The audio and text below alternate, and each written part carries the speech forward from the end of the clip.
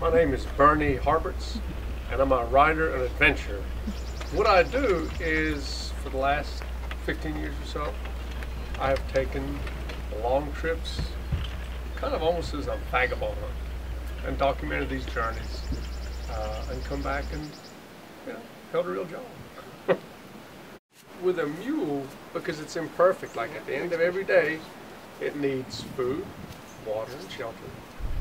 And that forces me to meet people, to stop every night wherever I am. And when I travel like that, then I really start getting a much better idea of the landscape that I'm traveling through. Because it's imperfect. Every 8 to 10 miles, you've got to stop, either for lunch or for the day.